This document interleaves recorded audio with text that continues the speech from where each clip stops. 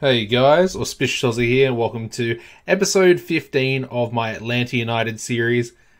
Today's episode going to be a little bit of a different one. As you can see, we're going to be versing Phoenix Rising in the US Open Cup 4th round. Basically, I just wanted to do a team that we are obviously not going to verse every season. Bit of a one-off. Of course, Phoenix Rising, they're a non-MLS team in the United States. I'm not 100% sure, but I believe they play in the USL, which is essentially the second and third tier below the MLS that obviously can't gain promotion. So yeah, it's going to be an interesting game. Obviously, a lot of our fringe players, backup players will be playing in this one. Unfortunately, two of our players are currently missing, and that is Carleton and Bello. So both of those guys unfortunately won't be able to take part in this game due to their involvement with the US under-20s. So yeah, let's go over the recent fixtures. Of course, the previous episode was the North American Champions League victory over the LA Galaxy. I still can't get over that Klaassen goal. I was pretty excited.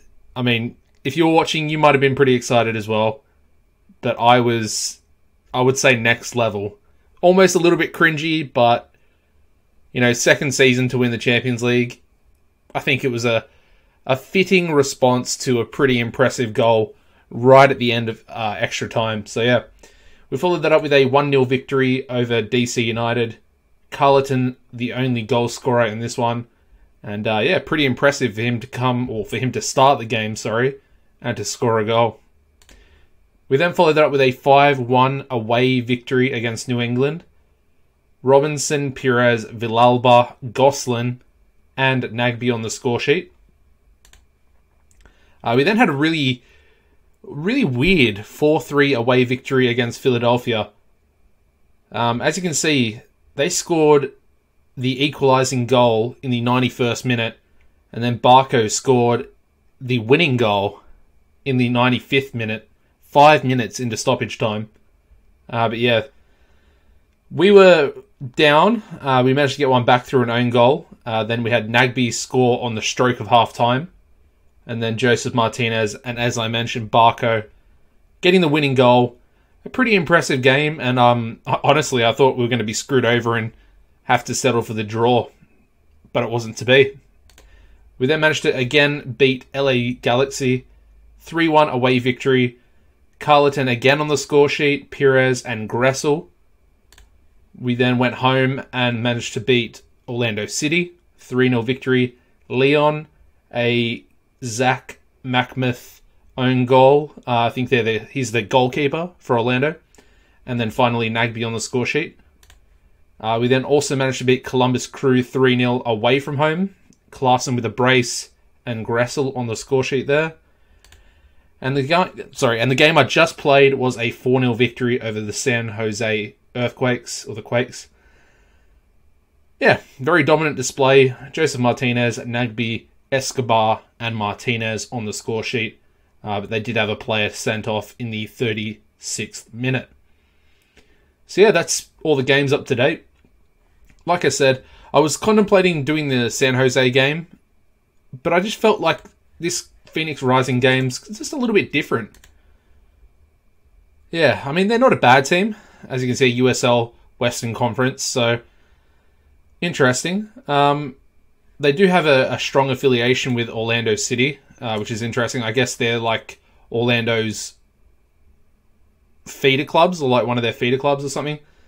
I would assume that's sort of the case, but again, I don't really have any clue as to affiliations like that. In terms of the league table, as you can see, we are currently sitting in first place in the Eastern Conference, and then we have Houston over here sitting in first, although LAFC could go ahead with their game in hand. In terms of the supporter shield, obviously we're quite some way ahead of second place. We also have 2 games in hand over Houston. Although I would say New York and LA are probably a bit closer to us in terms of our overall Supporter Shield points if they do win games in hand, and of course, you know, if we do as well. In terms of transfers, I don't think there's been any activity. As you can see, still all pretty much the same. And of course, we do actually have another transfer set up to come in during July. And it is for this guy, Marco Oliver? Oliver? I'm going to go with Oliver. Really, really good 16-year-old Honduran. I mean, he looks like a top MLS quality player already, and he's only 16.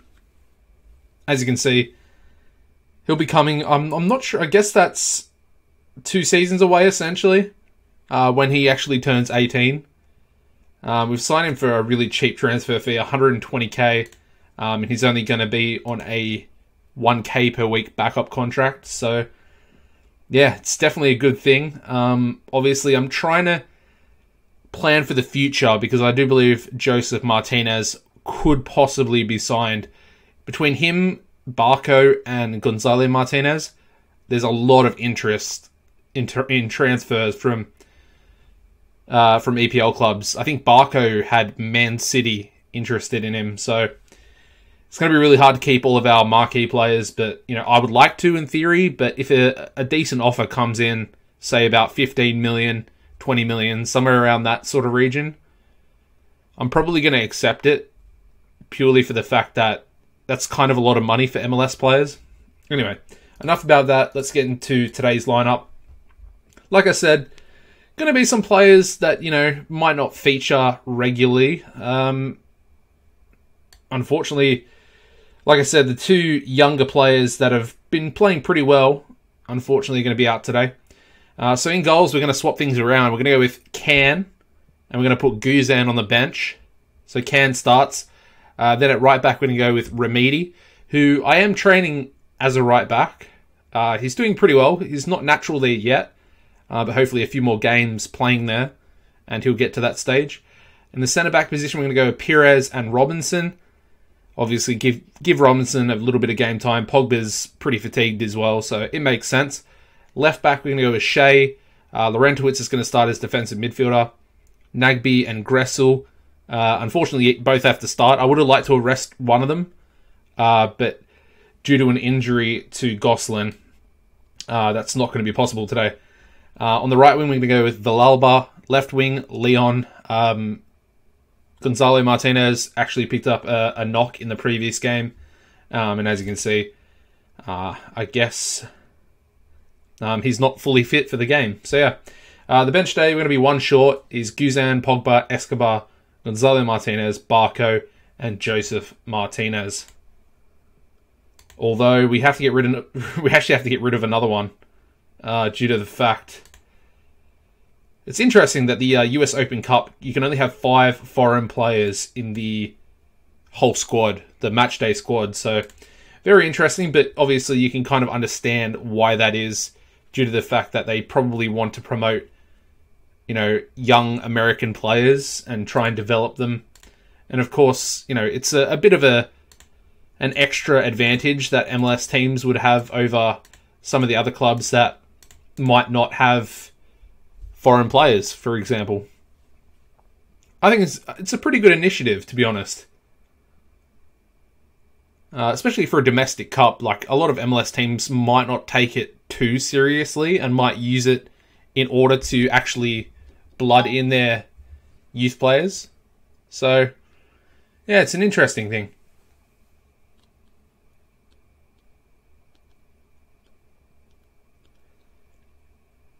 Anyway, obviously we're absolutely dominating them at the moment, which is great to see, but we cannot find the breakthrough yet, and Asante has just gotten injured, which is, I think, their best player, their key player. So that's not great. Nagbe shoots over the bar. Not really good enough, to be honest. Especially against a team of this quality.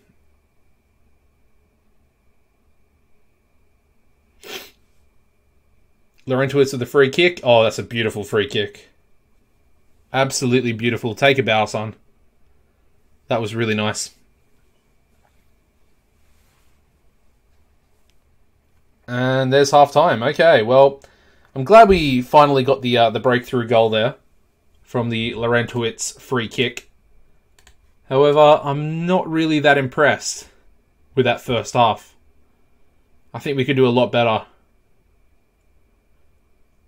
You know, no disrespect to Phoenix Rising. I kind of like the name. Like, it's a bit more American, I feel, Phoenix Rising. Obviously, Atlanta United. Oh, Gressel with a beautiful goal there on the edge of the box. He's definitely, he's definitely done that quite a few times so far in his career. And, yeah, I'm pretty happy when he does do it. I might actually take Klaassen off here. He's not really playing too well. He's on a 6.5, so we'll just bring Joseph Martinez on, see if he can score a hat-trick or so against this lower league team. Probably not. He'll probably play a 6.5 or something as well. You never know. We are moving the ball pretty nicely, though. We're in the 70th minute, or 71st minute. Nagby breaking forward. And that's a really tame shot. Really weak effort. Honestly, he should be doing a little bit better. Robinson heads over the bar off the corner. And now we have Leon breaking forward as well. I mean, 2-0's, respectable, I would say, for both teams, considering where we are and where they are.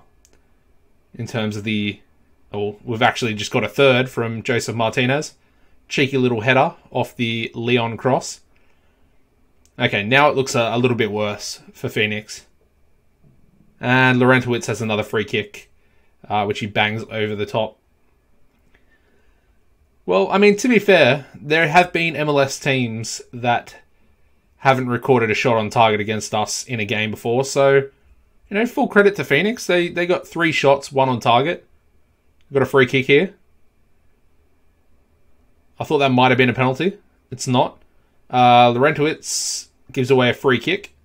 Although I think that should be full time. Yeah, there we go. 3-0 victory. Obviously, it's sort of expected. Obviously, Phoenix aren't rising too high at the moment. But, we kind of are. So that's really good. Praise Gressel here. And then I think we'll wrap the episode up. So, yeah, guys, thank you very much for watching. Obviously, not an MLS game, something a bit different. Just wanted to, showcase some other players and just verse a team for you guys that I haven't, or probably won't verse very often, if at all, again in the series. So, yeah, thank you for watching. Drop a like on the video if you enjoyed it. Subscribe as well if you haven't already. And if you hit the notification bell, you should hopefully be kept up to date with all these episodes coming out in the future. Thank you for watching, guys. Take it easy, and goodbye.